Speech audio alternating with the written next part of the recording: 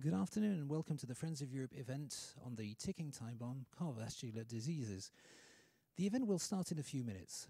For the live stream, if you want to submit a question, please go to Twitter, Friends of Europe account, and use the hashtag FOEdebate. Thank you very much.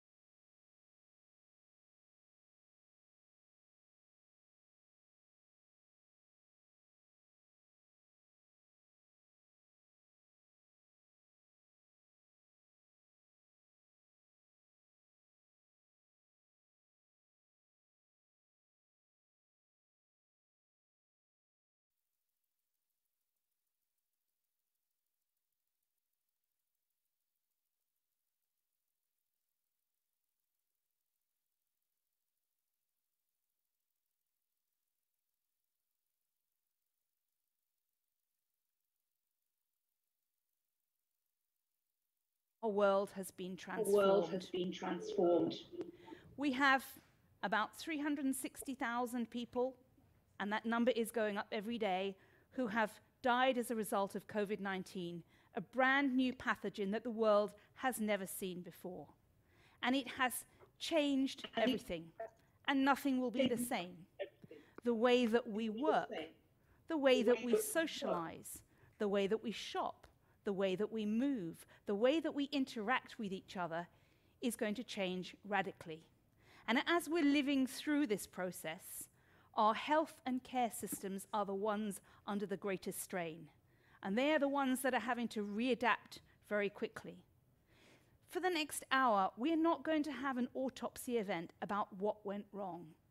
We're going to look forward to see what lessons can we learn about how we configure our services in the future. What can we do on healthcare, health promotion, health prevention, so that our societies will be more resilient to COVID-19 and other future threats, whether they're infections or the growing problem of chronic diseases. So I'm delighted to introduce our first two speakers for you today. And our first speaker is going to be Professor Barbara Cassidy. She's the president of the European Society of Cardiology, and she will give us her opening remarks. Professor Cassidy, the floor is yours. Thank you very much. I think you said it right, that the COVID-19 crisis has taught us some very important lessons. So first of all, let's have a sense of perspective.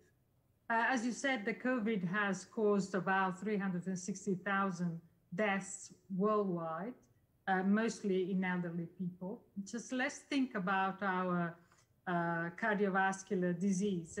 The cardiovascular disease is causing about 18 million of deaths every year, a third of which are premature, so before the age of 69.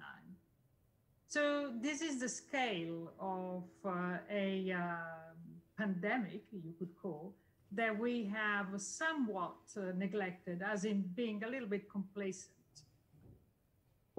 The other important lessons that were learned is the unintended consequences of communication and what happens when we do not have a rapid feedback on our health data to actually detect trends. So we all know, because it's been very widely documented in the media, that patients who have the highest risk of dying of cardiovascular disease because they have ischemic heart disease already or risk factors are also the same that are more likely to have a severe COVID-19 infection and die of it. So as I said, this has been widely publicized in the media, lay press, but at the same time, we have been unable really to provide the assurance that if patients with non-COVID related emergency would come to hospital, we would be able to provide clean areas for them, and we would do point of care testing for them, the other patients, and the personnel. And so, you know, they would be safe, or relatively safe, coming into hospital. So as a result of that, both across Europe and in other countries, we have seen a 50% reduction in admissions of patients with acute coronary syndromes, that is heart attacks and also strokes. And this is tragic because we know that we have a very strong evidence-based treatment for these patients, which can about halve just their in-hospital mortality, let alone the morbidity and the consequences of not treating them if they survive it. All of this, to some extent, you know, unnecessarily. And also we have been unable to follow, we know now, but we have been unable to follow and adapt these trends, adapt to these trends whilst they were happening. So that it's really highlight the importance of having a rapid access to patients' data across Europe in order to learn from each other, to understand what is happening, to take prompt action, and to save lives. The other point that I think we learned is really, I mean, I hate to say this in this venue, but the how unnecessary red tape is. So we have cardiovascular disease has suffered a lot in terms of innovation and investment because you know, we've heard many times that trials are too big, too costly, too slow in cardiovascular disease, and therefore the pipeline is drying and there isn't a huge interest in investing. And we have seen with COVID that all of these delays are actually unnecessary because we have been doing things in a certain way for so long. It doesn't mean that it is an intelligent thing to carry on and do it forever. We have been able to set up trials in COVID in very, very rapid time. So the recovery trial, for instance, has been, you know, had a delay of about 9 days from conception to launching. And with the help of our health system, it has been able to recruit 10,000 patients in less than 2 months. So this is really something, a lesson that we really need to keep. You know, it's something that is going to make a huge difference to cardiovascular disease and other conditions, and is really an important message for Europe. Thank you, Professor Cassidy. Some very interesting points that you make there, not least that the way that the health systems have responded to COVID-19, and even the health regulators have accelerated the processes. And that has shone a very sharp spotlight on some of the areas where we perhaps were not efficient and were slow and bureaucratic. So indeed, some interesting messages there. Let me turn to our next speaker, Mr. Jean-Luc Lemercier, who is the Corporate Vice President for Europe, Middle East, Canada, Latin America regions for Edwards Life Sciences. So the COVID-19 has also been an unprecedented time for our life sciences industries. What can you tell us about the way they've been responding and how the intersection of our existing challenge of dealing with cardiovascular disease is overlapping with the COVID-19 reality? Jean-Luc. We need to unmute your microphone, please, Jean-Luc.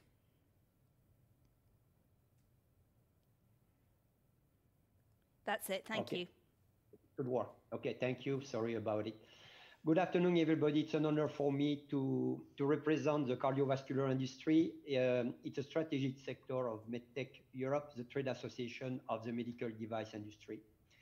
As Barbara Casadei just shared with us, the compounded effect of the aging population in Europe, together with the current pandemic crisis, makes cardiovascular disease a real time bomb for Europe. Today, engaging the combat with more aggressively against cardiovascular disease has become more urgent since the COVID-19 pandemic. The reason being that there is a clear link between COVID-19, cardiovascular disease, and mortality. The World Health Organization Europe is telling us that 65% of COVID patients who passed away had some form of cardiovascular disease. You can add to this challenge the fact that the rate of cardiovascular disease increased with age. Statistics are saying in 2040, 155 million Europeans will be over 65. So the scale of the problem will only augment with the anticipated aging demography. The corollary of this situation is that if we don't work together to improve the medical care of this serious but often treatable disease, further pressure will be put on health service and our older population will become more dependent on others. The response to the COVID-19 pandemic is probably giving us some directional indication on how the medical care for cardiovascular disease can be transformed, thus providing this population with the benefit of active and healthy aging. So what is so impressive about the response to this outbreak is an exceptional convergence of action from several stakeholders engaged in health. First, you have all the European government providing specific guidance to the population, directed healthcare system to adjust to this patient population.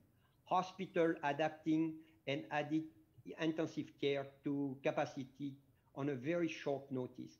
Physician community and their staff have been working restlessly to treat those patients. Regulators address issues to avoid barriers to the free circulation of essential medical technology within the territory of the European Union. The EU Commission and the European financial institutions, together with member states, have put together a package of measures for supporting economy. European and national medical society, like European Society of Cardiology, produce guidance to treat patients suspected of having COVID-19 and how to handle cardiovascular patients with urgent needs. Patient groups like the Global Heart Hub have been a voice for patients, providing advice, offering guidance, and making the case for urgent care to be undertaken. Our industry, medical device industry, and more specifically the cardiovascular industry, has done everything from providing tests to fast scaling up of production of ventilators and from rapid deployment of intensive care, diagnostic and equipment to personal protection gears. And all this has been delivered while securing that all emergency treatment required by the hospital cardiovascular team have been properly supported through timely delivery of cardiovascular therapy, together with the right support by trained and well-protected industry personnel, so that the team were in the best condition to intervene. The challenge we have today is how we can all support the next phase of the crisis. As government unveils their deconfinement plan, medical technology will once again be called upon to serve, and we will need to do it jointly with all stakeholders I mentioned earlier on. While it may have felt like normal life has been suspended since March, people have since developed new conditions, while those living with cardiovascular disease cannot press pause on their medical need. Surgery and treatment for people suffering from progressive heart condition must be addressed rapidly, as these needs have not changed. Indeed, many areas of care have built up significant backlog while hospitals had to refocus their activity on COVID-19. This is an important challenge that we need to take on immediately. And to do this, we can learn from our combined effort in tackling COVID-19. Imagine now what stakeholders can achieve together if we replicate the partnership we showed in tackling COVID-19 in our mission to address the cardiovascular time bomb. A time bomb that caused 1.8 million deaths last year and cost the European economy 210 billion. At MedTech, we call on all of us to come together to set a clear roadmap for a best-in-class patient pathway. We believe strongly that constructive collaborative partnership with patient, doctor, hospital, government, MedTech, and payer are needed to go even further to help alleviate Europe's cardiovascular disease burden. This involves rethinking the approach to hospital organization and healthcare provision based on low-value intervention and sometimes inadequate funding of care. By investing smartly in value-added innovation, we can aim to improve patient outcomes, minimize hospital stay, reduce rehospitalization, modernize healthcare system, and protect the most vulnerable senior population who has suffered disproportionately during this pandemic. We stand ready to answer this call to action, and we ask you to join us to take this unique opportunity to transform healthcare system for the benefit of the patient, hospital, and society at large. Thank you for your attention. Thank you very much, Jean-Luc, for your messages. And as a reminder, the audience watching us can submit questions in two ways. If you're watching us on Zoom, you can raise your hand.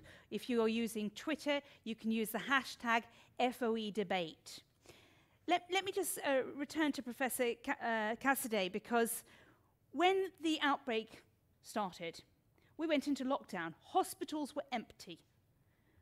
Appointments were cancelled. Surgeries were cancelled. And so what we've done is we've seen a massive drop in the number of patients with cardiovascular disease presenting in hospitals. Perhaps this is because the services are not available, because nurses and doctors have been moved to intensive care. Perhaps it's because they're frightened of coming in. Professor Cassidy, what can you tell us about what might be happening? Where are the patients? And what might be the health impact of the fact that people are not coming into the hospitals? Professor Cassidy. Thank you very much. I think that you touched on a very important point there. So it is interesting actually to see, and I can see from the administrative data from the United Kingdom, that from England actually, that the reduction in admission is actually preceding lockdown. So at the time when the first death was announced, almost immediately after, we started to see a very substantial reduction in admission. So, and this has been also reported very recently in the New England from the Kaiser Permanente in California, exactly the same pattern. So the reduction is before lockdown. So it's not because people are told not to move from home and all of that. So it is fear, you know, in all the surveys that have been done, fear has been the most commonly cited reason for not presenting to the hospital, and it's fear of infection. And so you're told you are very high risk and you are very likely to, much more likely to die of COVID if you catch it. And, you know, you will try everything not to go to hospital. The other tragic thing is that those who actually decided to go to hospital, it is very difficult to have a ST elevation myocardial infarction at home. Is an extremely painful condition. They arrive to the hospital late. And late is a problem because, as we know, time is brain and time is myocardium.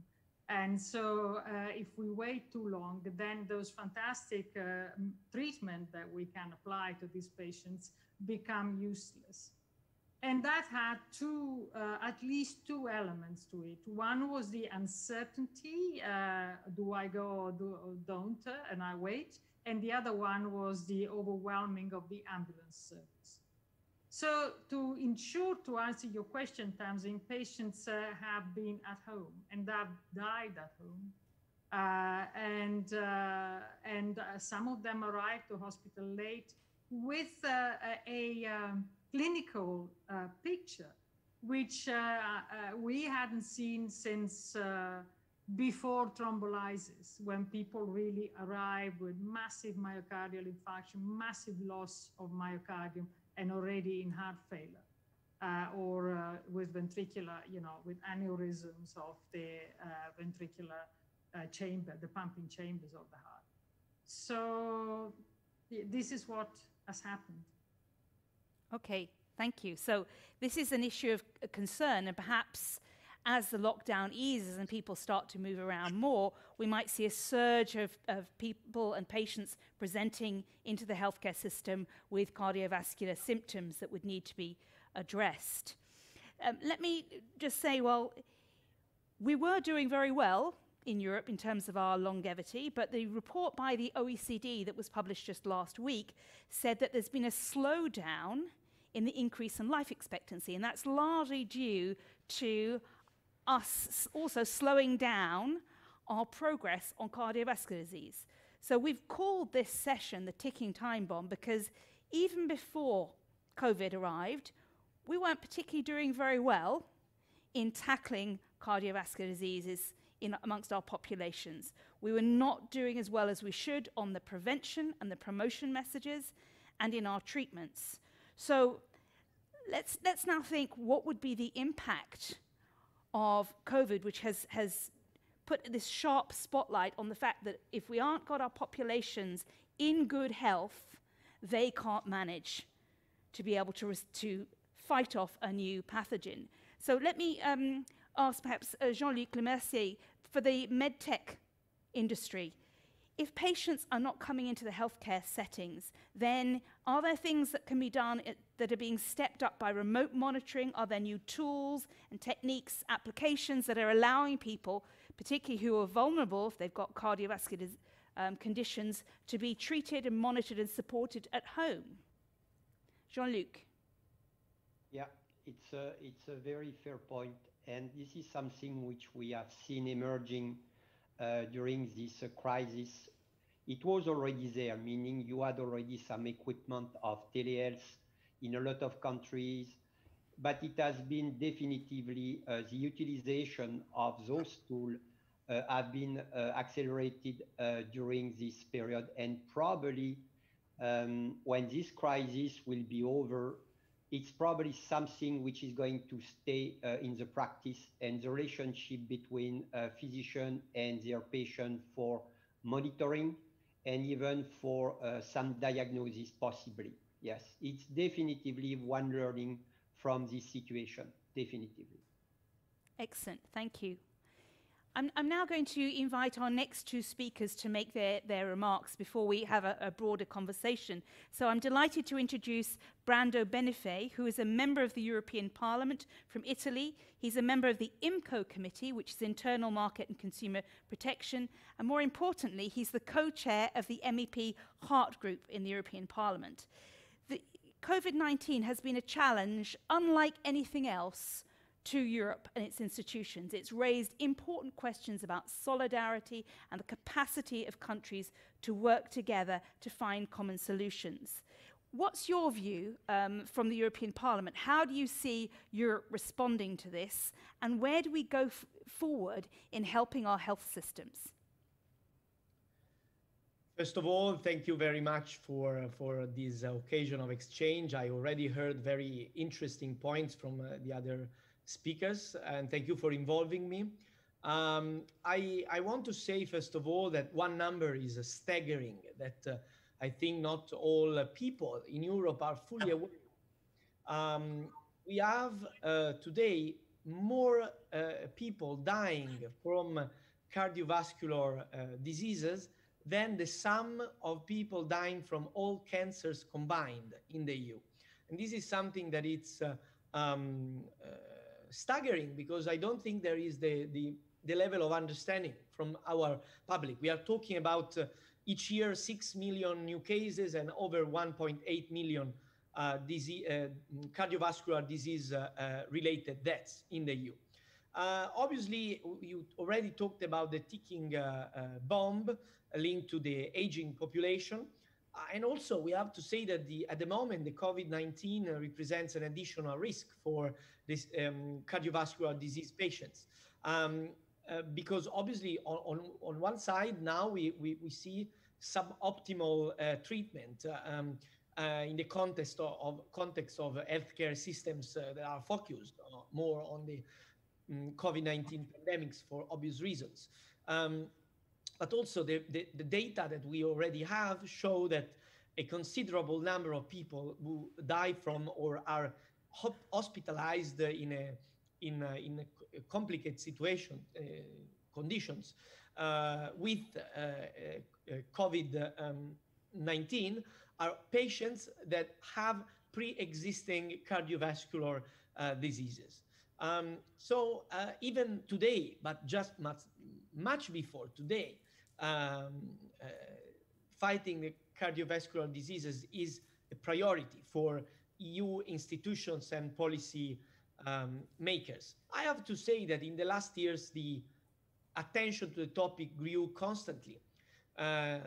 In particular, the MEPs have become a link between civic society, patients, experts, and EU institutions, like in the group of the MEP Heart Group, as you already mentioned. In the last years, we launched a few calls to action for a healthier Europe, especially I could precise a few specific steps. The proposal to set up a EU joint action, EU Commission and Member States, on structural heart disease to prioritize and implement harmonized plans to ensure that the diagnosis of structural heart disease is included in all health checks of people over the age of 65 across Europe, and to secure appropriate funding for early, proactive and curative treatment of structural heart diseases, so that people can return to normal life and contribute actively to society. Clearly, in this situation of today, with the pandemic reshaping our world and our health policies, we need to discuss a new normal. We must be prepared to protect the vulnerable population of cardiovascular disease patients because of the correlation, as I said, with also with the worst situations for patients with COVID-19 being particularly dangerous when also accompanied by a cardiovascular disease. So we need to work, again, as I said, on diagnosis, on the follow-ups and the treatment. We need to have technologies ready that can help us to cope with the challenges. We need also to use technologies in a smart way. So, for example, where we can use it to reduce the length of hospital stay for people. As a co-chair of this MEP Heart Group, I would like to remember also our call on the European Commission to set up an ambitious, healthy aging policy at European level, making sure that the aging population is more resilient to epidemics and pandemics with less impact on healthcare systems. Obviously, being a young, relatively young MEP, I've been also working a lot on education, on health for younger people to check and to be conduct a lifestyle that prevents cardiovascular diseases. We have been pushing as MEPs to organize with the Commission also a cardiovascular disease summit in the end of this year. We think that the COVID pandemic didn't change the urgency of doing it, as I said, for its strict correlation. Finally, as a last point, I would like to say that we are very much convinced among a majority of MEPs already in the parliament. We can see that clearly from the last resolution we approved on the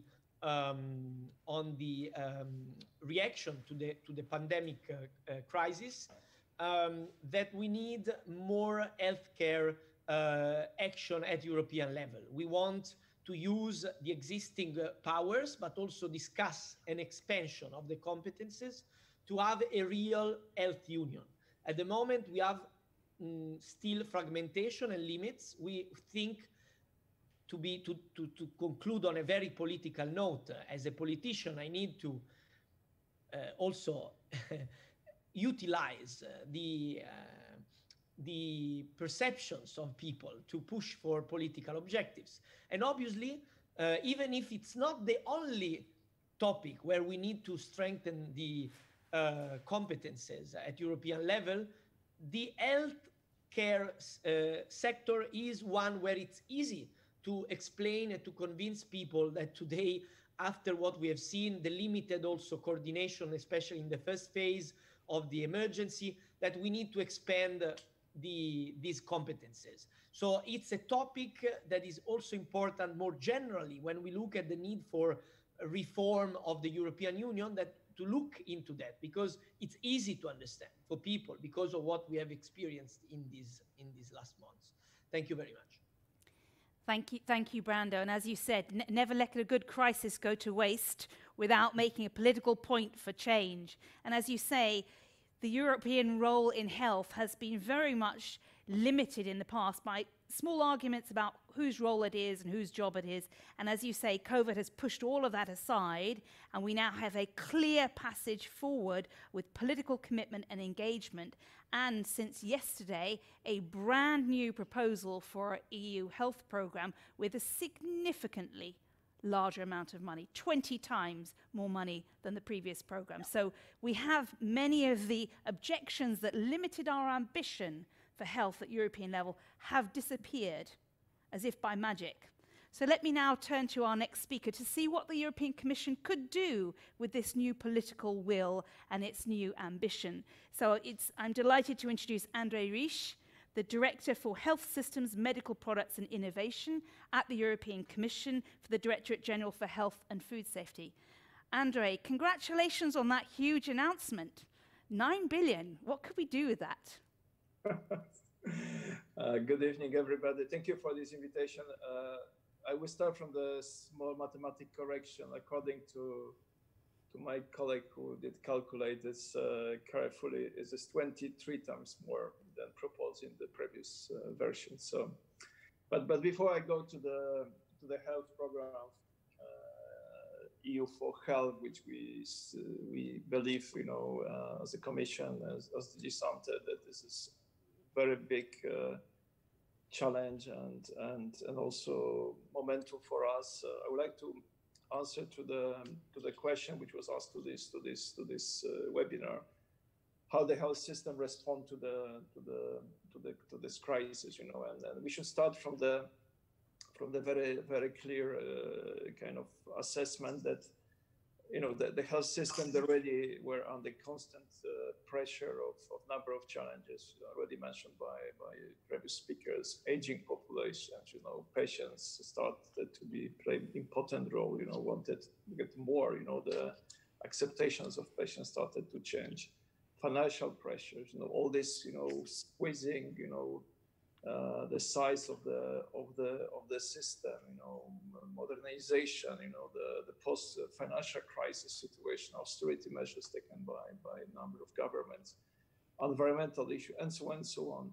So what's happened with the COVID pandemic, it seems like this was just a few weeks, but we have seen disruptive changes, and they have highlighted the need for better organization and more resilience in health system. I mean, the resilience of health system, this is the concept, introduced after the last crisis, financial crisis, but now we really see the expression of this concept, in the all territories, not health only, but across the sectors.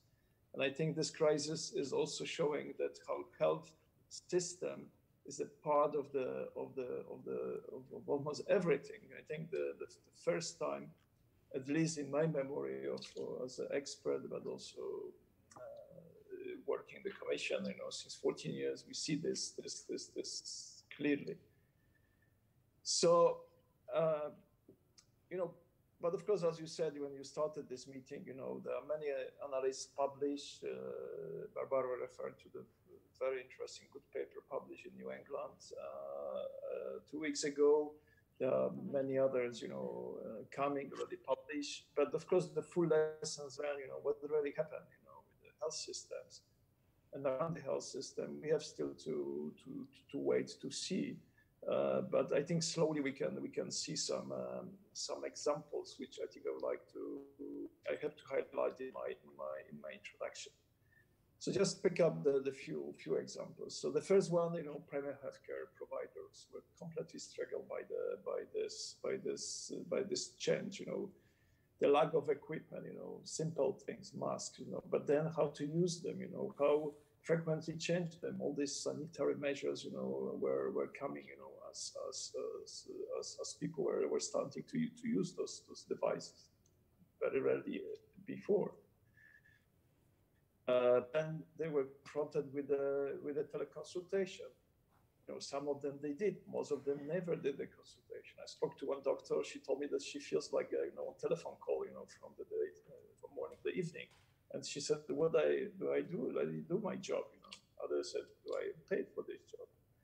So then we have seen the hospitals, how they deal with the crisis, management, supply of different goods, the trained personnel, how to prepare. Are you trained?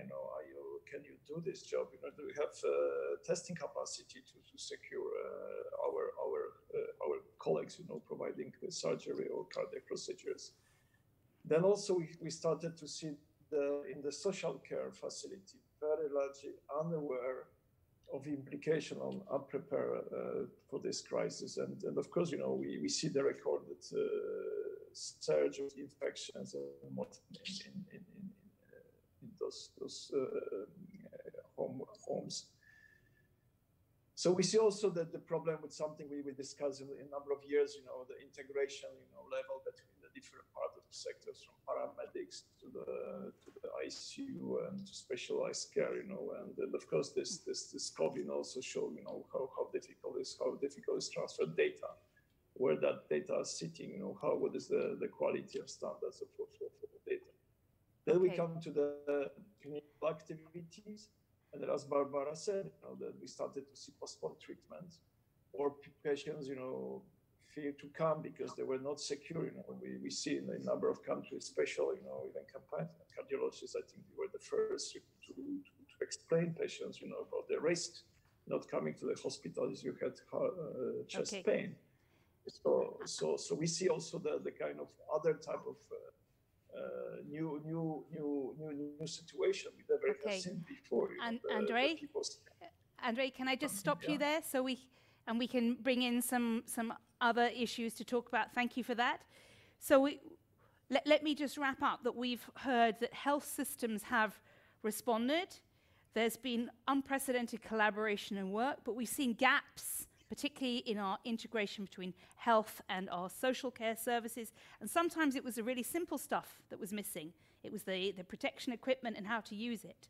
We have a couple of people who'd like to intervene, and our first person is going to be coming from Zoom, and it's Suzanne Logstrup from the European Heart Network. Suzanne, we're going to put you up on the screen.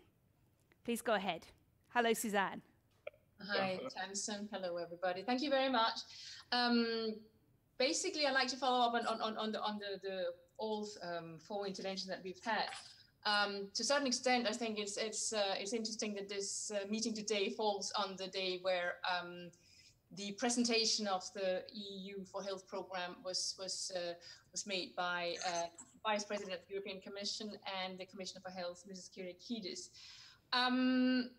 What is interesting, and I think this is, in a sense, some of the key messages that we should really focus on. One thing that we were sort of delighted to see in this program is that it has learned the lesson that it is important to tackle non-communicable diseases, because without doing that, you're probably ending up with a higher mortality rate from a crisis like COVID-19. So we certainly welcome that that, if you like, has been acknowledged clearly by the European Commission.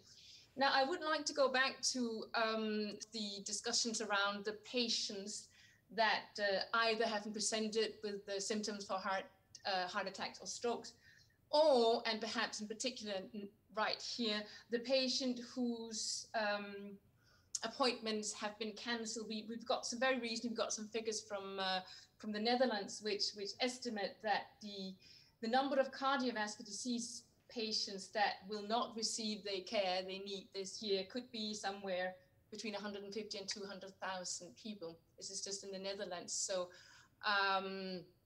so I think this is a really big issue and a big problem, because those that have estimated those figures have also estimated that the cancelling or postponement of the care could lead to the loss of somewhere between 65 and 100,000 life years, and also potentially add up to about 20 to 50,000 life years in poorer health of CVD patients. So we have a situation where the people who've been most severely affected by COVID-19 are people with chronic non-communicable diseases, and very much patients with cardiovascular diseases.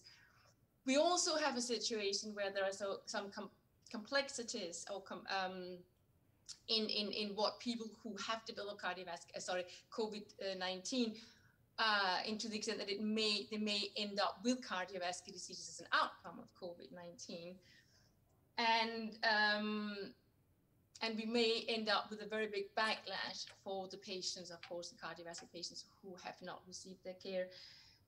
Now, we have this new program. We have 23 times, I heard you, Andre, more money now allocated to it than the budget that was first proposed in 2018 in the as part of the European Social Fund Plus.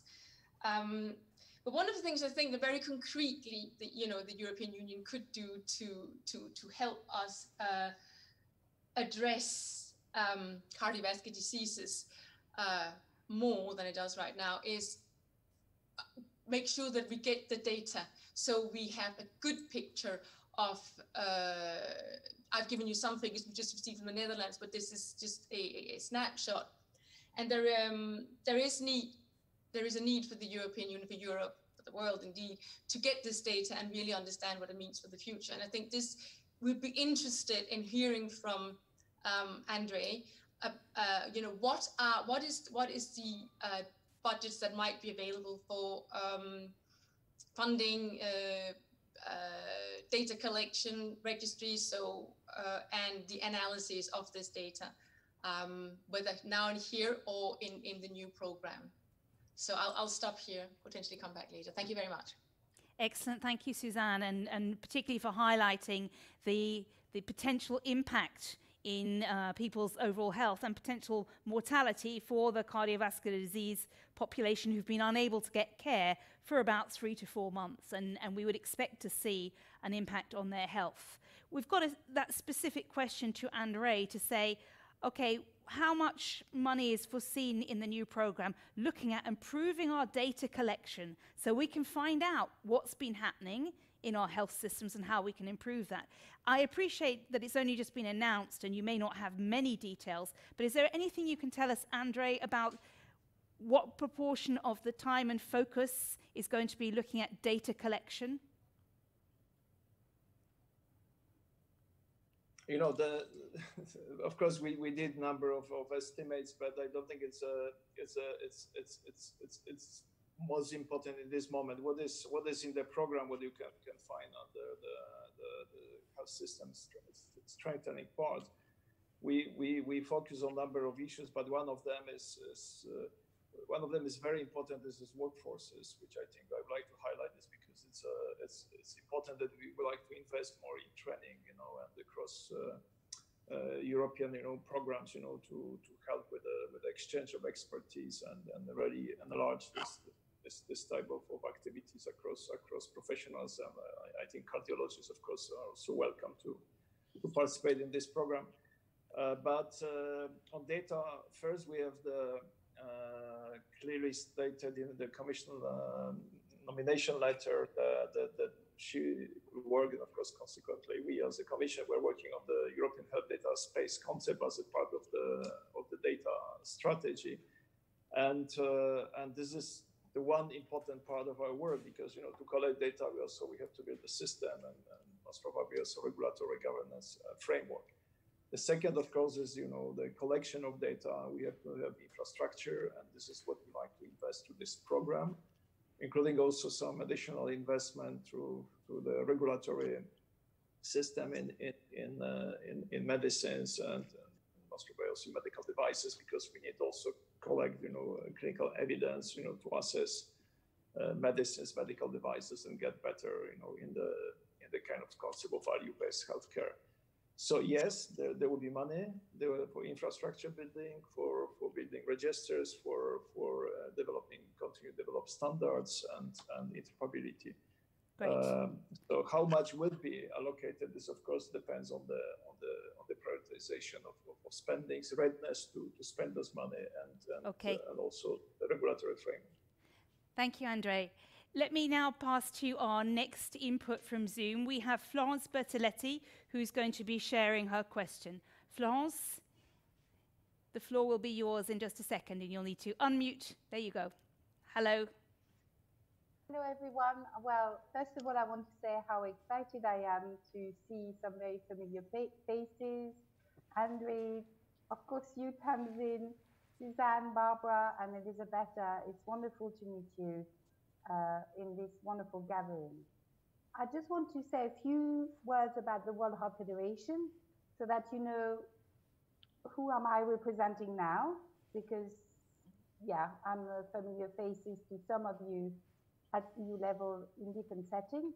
So the World Heart Federation is the only CVD organization with official relations with the WHO, and we unite the global cardiovascular community, and we have exciting members such as the European Heart Network and also the European Society of Cardiology as our trusted members in Europe. I just wanted to say that we are also developing a global COVID-19 study, but this is not what really I wanted to talk about. First of all, it's a comment, which is that the EU has actually led an amazing global resolution on the COVID-19 response at the world level, which was adopted at the World Health Assembly. So I want to applaud the EU for leading that. But in that resolution, there is a specific reference to non-communicable diseases. So there's no reference to one non-communicable disease being above another. They're all there. And my question, and this is going to Andre, having said all this, is given the fact that CVDs and circulatory conditions are clearly, I mean, it's been said quite a few times by other speakers, are clearly linked to COVID-19 risk factors. Will the EC finally enshrine these conditions, i.e. CVD and circulatory health, in its future action plan as an essential element for success? And the reason why I'm asking this is I've seen at European level, from a global point of view, that you always, you know, cancer is everywhere, and it should be, but it should not be at the detriment of other non-communicable disease. We don't see that at the global level. Why is it that at EU level, cancer is promoted more than CVDs and other NCDs? That's not fair. Okay. Thank you, Florence. We have another input that I'm going to take from Zoom now, and then I'll allow some of our speakers to respond. We have Yaroslav Fedorovsky. I hope I've pronounced your name correctly. Go ahead, please, Yaroslav. Hello, everyone. Greetings from the Polish Hospital Federation. Obviously, I'm the president of the organization, but also a cardiologist by profession. We've been really working very hard to preserve the capability of hospitals to provide services. There are procedures in place, but we've been observing something which is quite astonishing recently compared to overall mortality from this 2020 March and April to 2019 and 2018. Same overall mortality. We're actually seeing less mortality than those previous years. Of course, the topic is the time-ticking bomb. So we wonder if this could happen in the near future. However, we should really keep a very close watch. And Polish Hospital Federation has just started a nationwide action called "Don't Be Afraid of the Hospital." It's not to encourage people to go in crowds, but it's to show good practices that hospitals are safe with precautions, with procedures, and we want our patients to be treated. So if you're supporting that, please feel free to join us on LinkedIn or Twitter. And I've been a member of Friends of Europe for quite a time, and I thank you for a great opportunity to interact and discuss. Thank you for that. Now I'm going to bring in Nick Klesinska from the OECD. I referenced their recent report, which showed how the slowdown in our life expectancy that we are seeing, because we've been doing really well, we improved our life expectancy, but that slowed down, and it's quite strongly linked to how we're doing on cardiovascular disease. Nick, would you like to add to that? Yeah, sure. Thank you for the opportunity, and thank you for making this a theme today. From an OECD perspective, we try, of course, to monitor what is going on in the various member states, and are very much looking at the existing resilience. And doing that, it's very important to look at the whole disease pattern and mortality pattern. And as you rightly said, we just released 2 weeks ago a report which was based on work done before COVID that already shows that the mortality of myocardial infarction, which was decreasing for about 3 to 4 decades, is slowing down less quickly in several countries. And we did, with the King's Fund, in-depth analysis of the causes. I won't go in everything, but it shows, yes, you have to pay attention to cardiovascular disease as well as to cancer, as well as to the other group. There should be proportionality in the way how you look at system resilience. In that respect, it's all the major elements were mentioned. What we see is that countries where they have an inclusive approach of involving the citizens in the overall thinking about the healthcare systems, you get a quicker reduction of fear. As was said earlier, a lot of the postponement of seeking healthcare in hospitals, but also in primary care, is linked to fear. So how good are countries in involving citizens in getting the whole picture? And rebuilding trust in the healthcare system where that is necessary. But a very important element of resilience surely is the data infrastructure, which was mentioned various times.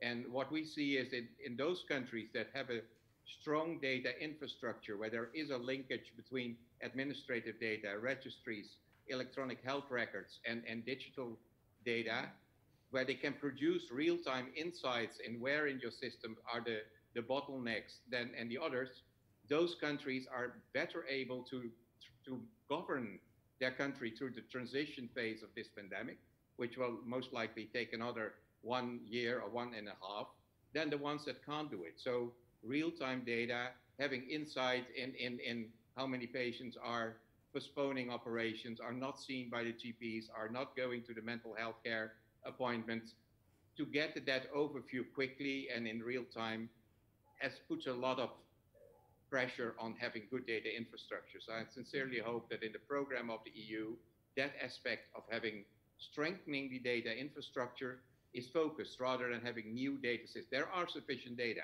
It's how we use them, how we link them, and how we make them available for our governance. So just wanted to add that. And then, of course, that is linked to the technology. Of course, we've monitored a lot of telehealth and change of different delivery formats. But that also poses a possibility in the coming time to redesign our systems. And when doing that, and that's my final remark, and I kind of hear that in the way how people are talking about it, we should see it far more as complex systems where we have to increase the capabilities of responding. That's also signaled by the word resilience. That means stepping away from the more linear planning-like way of looking at our systems, which compartmentalize things, but really seeing how within the systems we can make the interlinkages. And again, a good data infrastructure fed by technological support with inclusiveness of the patients and the citizens, it seems to be key in achieving that. Excellent, thank you. I'm going to invite some of the other members of the panel to respond on some of these points. Professor Cassidy and Jean-Luc, maybe you could respond on these elements about the better organized health systems have done better, the ones where you have more collaboration, you have sharing of information, you have sort of better connection into the primary care systems. How do you think we move forward with this? Professor Cassidy, from how are the cardiologists and the clinicians going to organize themselves better for the data sharing to be part of this knowledge gathering? And for Jean-Luc, how is the industry going to do things differently to meet some of these new challenges that our speakers have put forward? Let me start with Professor Cassidy. Thank you very much for this question. I must say I was agreeing with everything Dr. Klasinka was saying. I do feel the problem very keenly. As a president of the European Society of Cardiology, I have been trying to build an initiative which is called the EuroHeart, which is continuous patients registry across countries. And it is true that there are a lot of data available in some country, but as it often happens in Europe, there is a level of inequality also in that goods, in that kind of goods. So that, you have countries like typically the northern countries who are very well organized and very well connected, and then you have countries that have absolutely nothing in place. And that is where we want to focus. But you see, and society, professional society can only go so far, because to have continuous patient registry, you need the political will. So the country needs to want to have it, and the health system need to be able to finance it and believe that this is the way forward. And there are many advantages in having the data collection so quality, even from administrative data or slim registries, including the ability to do clinical trials within registries in a much more streamlined and cost-effective way. So there is a return. But the obstacle is really to convince the political will, the country, to invest in such a structure. Okay. Thank you very much, Professor Cassidy. Jean-Luc, would you like to add some comments on some of the comments that came from our different speakers and our people who sent in questions about how we do things better, how we collaborate, more importantly, how we share our data so that our health systems can be better organized for the future?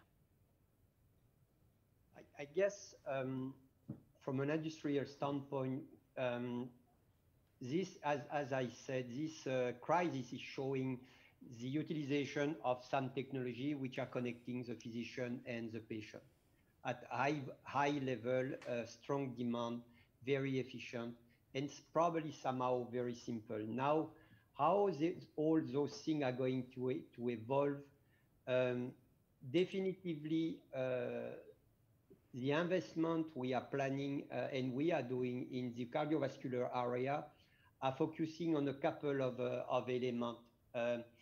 For cardiovascular disease, and the COVID, as I said, has shown the interest of that. What we try to do with technology is to make sure we provide the clinician, the practitioner, with technology which allows them to go very minimal invasive when they have to do an intervention to limit all the length of stay in hospital, which in this situation, COVID has proven to be a good strategy, and to have them back quickly on track in their life. So this is probably what the industry is doing, has been doing. We have been highlighted with all this telehealth, the fact we are strategically engaged at working with the community, with the doctor, with the hospital, with the payer to find technology which allow a better treatment of the cardiovascular disease by reducing length of stay is something which we are going to maintain. Excellent. Thank you very much. We're coming towards the end of our time together in the live stream. So I'm going to invite our last two panel members to respond on specific things. And I'm going to start with Brando Benefi, because Professor Cassidy just said it's about political will. Our country's going to invest in strengthening their health systems. Is the population going to be led forward in a way that helps them trust the systems and so they can take better care of themselves? Let me ask about the European Parliament. All legislation passes through your doors. You have tremendous potential to have an impact on the way our food is developed and marketed, on alcohol, on smoking, on physical activity, on green spaces, on transport. We have lots of opportunities for the Parliament to show political will. What can you say about where you think that can happen? Brando Benefi. Yes, well, I would say that the Parliament has proven already in more than a few occasions when it had to vote on these topics, that it was ready to defend the interests of citizens, of their healthcare, in a very strong way, in promoting a more healthy lifestyle and an attention on this front. I have to say that the problem is more in other places. It's more in the attitude of the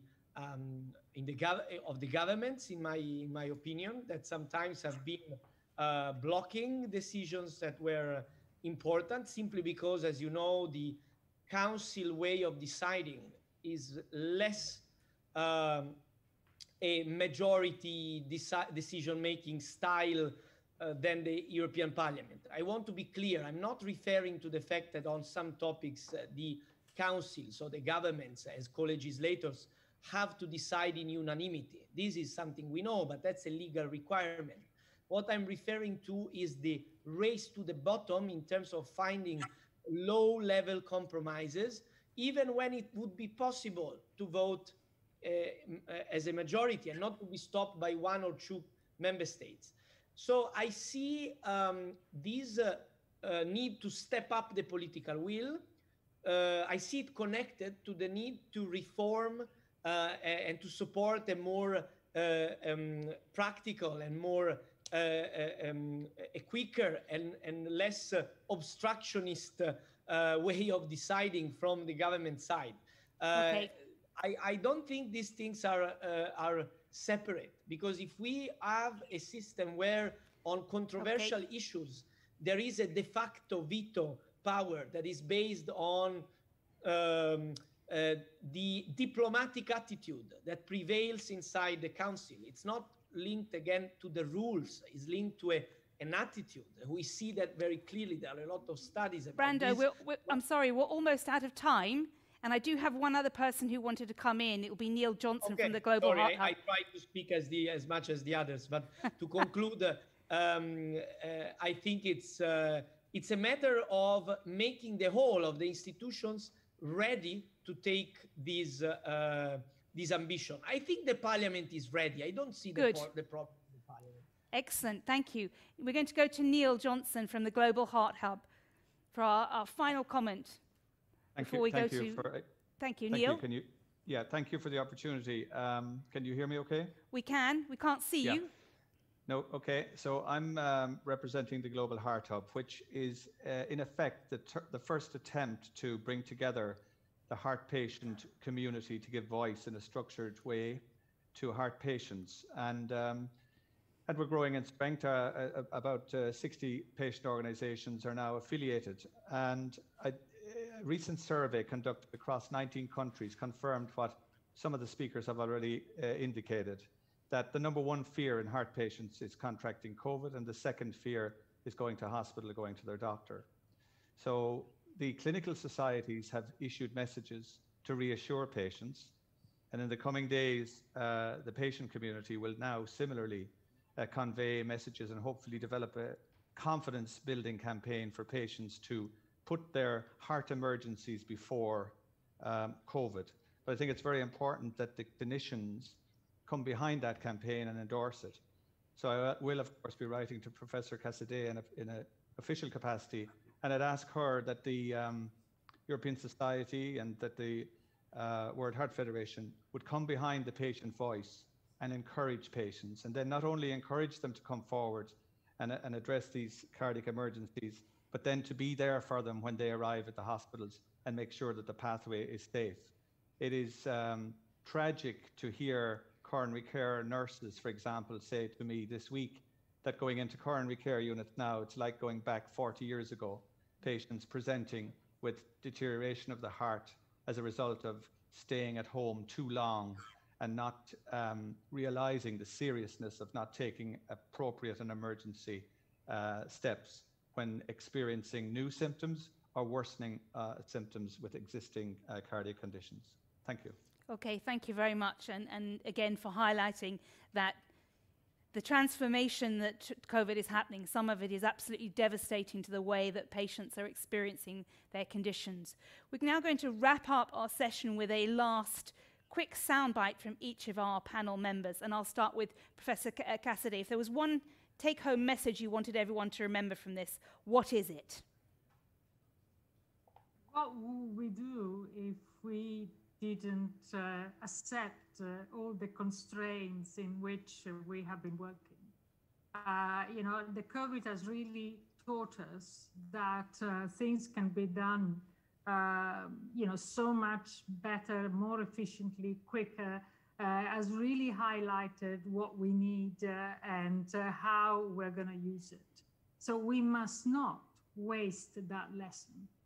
Excellent. Thank you very much. Jean-Luc, we mustn't waste the lesson that we can do things differently. What would you like to leave as a final message?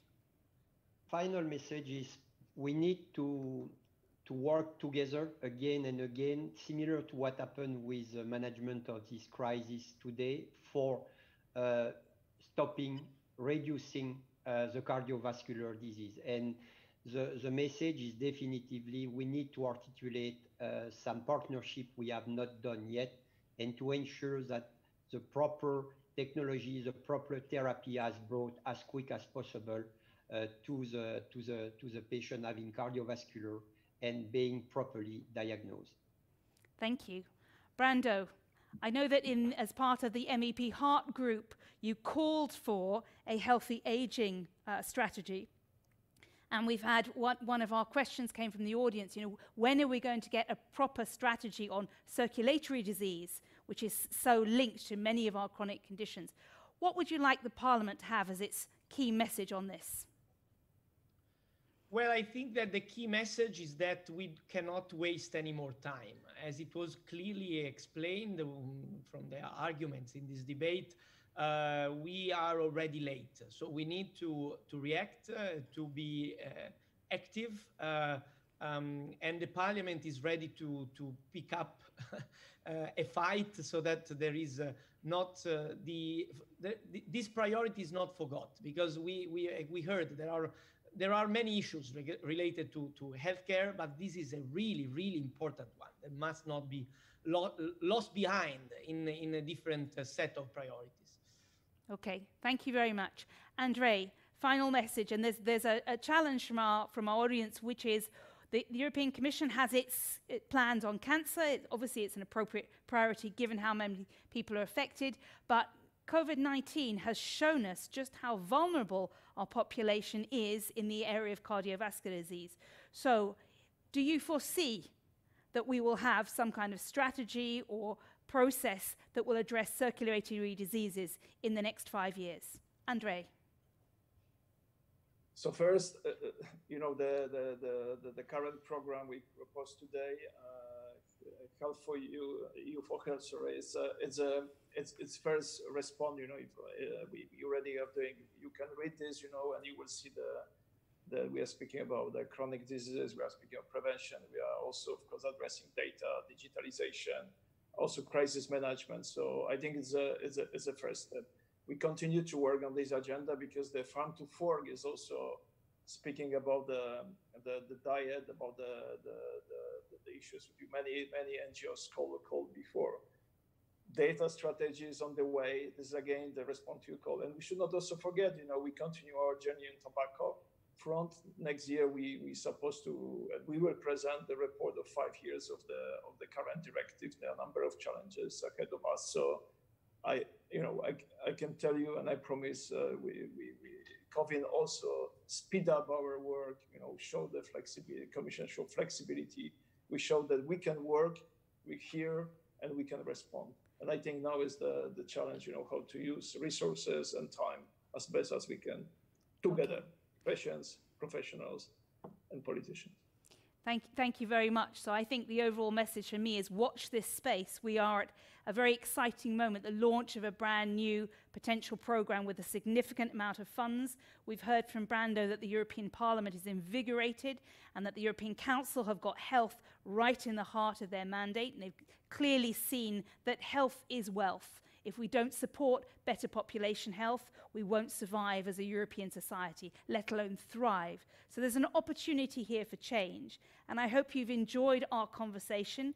For those of you who've participated in Zoom, please feel free to stay around when the live stream ends, and you'll have an opportunity to chat with the other members of the audience and to share some of your views. The recording of this event will be available on the Friends of Europe website in the coming hours or even days. And we have a few more events coming up for you in the next few days, which we'll be showing for you on the screen. Thank you very much for participating. Take care of yourselves, take care of your heart. Take advantage of the opportunity to get out and exercise and feel better. And we hope to see you at another Friends of Europe virtual event in the coming days. Thank you and goodbye.